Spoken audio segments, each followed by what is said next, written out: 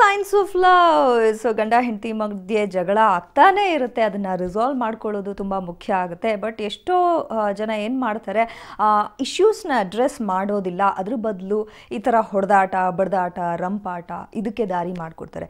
So first of all usually ಏನಾಗುತ್ತೆ, ಒಂದು couple ಅಂತ ಬಂದಾಗ ಅದರಲ್ಲಿ ಒಬ್ಬರಿಗೆ ಈ ಜಗಳ ಮಾಡಬೇಕು ಅನ್ನೋ ಆ್ಯಟಿಟ್ಯೂಡ್ ಇರುತ್ತೆ, ಒಬ್ಬರು ಜಗಳ ಗಂಟೆ ಆಗಿರ್ತಾರೆ. ಓಕೆ, ಸೊ ಆ ಥರದ ಒಂದು ಸಂದರ್ಭದಲ್ಲಿ ನೀವೇನು ಮಾಡಬಹುದು, ಅಕಸ್ಮಾತ್ ನಿಮ್ಮ ಪಾರ್ಟ್ನರ್ ಈ ಥರ ಜಗಳ ತೆಗೆಯೋರು, ಅಂದರೆ ಹೇಳ್ತಾರಲ್ಲ ಕಾಲು ಕೆರ್ಕೊಂಡು ಜಗಳಕ್ಕೆ ಬರ್ತಾರಪ್ಪ ಇವರು ಅಂತ, ಆ ಥರದ ಆ್ಯಟಿಟ್ಯೂಡ್ ಅವರದ್ದಾಗಿದ್ದರೆ ನೀವು ಪ್ರೊವೋಕ್ ಆಗಕ್ಕೆ ಹೋಗಬೇಡಿ. ಅವ್ರು ನಿಮ್ಮನ್ನು ಪ್ರೊವೋಕ್ ಮಾಡಬೇಕಂತಾನೆ ಎಷ್ಟೋ ಸಲ ಕೆಲವು ಸ್ಟೇಟ್ಮೆಂಟ್ಸ್ ಇಶ್ಯೂ ಮಾಡ್ತಾ ಇರ್ತಾರೆ, ಕೆಲವು ಮಾತುಗಳನ್ನ ಹೇಳ್ತಾ ಇರ್ತಾರೆ. ಸೊ ನೀವು ರೆಸ್ಪಾಂಡ್ ಮಾಡ್ಲಿಕ್ಕೆ ಹೋಗಬೇಡಿ. ಓಕೆ, ಸೊ ರೆಸ್ಪಾಂಡ್ ಮಾಡದೇ ಇದ್ರು ಅದಕ್ಕೂ ಅವರು ಚುಚ್ಚಿ ಮಾತಾಡ್ತಾರೆ ಗೊತ್ತು, but at least silence is the best answer to a stupid ಅಂತ ಹೇಳ್ತಾರಲ್ಲ, ಆ ಥರ ಅಂದ್ಕೊಂಡು ನೀವು ಏನಾದರೂ ಮಾತಾಡ್ಕೊಳ್ಳಿ ಅಂತ ಹೇಳ್ಬಿಟ್ಟು ನೀವು ಸುಮ್ಮನೆ ಇರಿ. ಬೇಕಾದ್ರೆ ನಿಮಗೆ ನಿಮ್ಮ ಸಮಜಾಯಿಷಿ ಕೊಡಿ, ಬಟ್ ಅದನ್ನು ಪೊಲೈಟ್ ವೇ.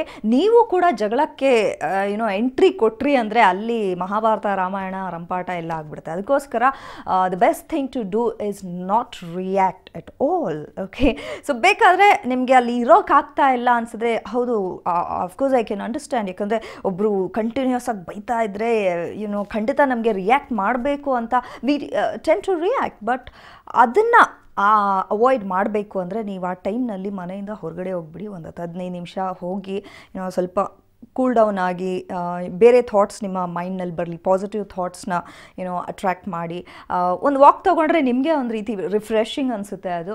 ಸೊ ಈ ಥರ ಆದಮೇಲೆ ವಾಪಸ್ ಮನೆಗೆ ಬನ್ನಿ, ಅಷ್ಟೊತ್ತಲ್ಲಿ ಪ್ರಾಬ್ಲಿ ಅವರು ಕೂಲ್ ಡೌನ್ ಆಗಿರ್ಬೋದು. ಓಕೆ, ಸೊ ಎನಿವೇ, ಸೊ ಈ ಥರದ ಒಂದು ಚಿಕ್ಕ ಪುಟ್ಟ ಸ್ಟೆಪ್ಸ್ನ ಆ ಟೈಮ್ನಲ್ಲಿ ತೊಗೋಬೇಕಾಗುತ್ತೆ. ಸೊ ಅದಕ್ಕೆ ಮತ್ತೊಂದು ಬ್ಯೂಟಿಫುಲ್ ಸಾಂಗ್ ಕಮಿಂಗ್ ಅವೇ.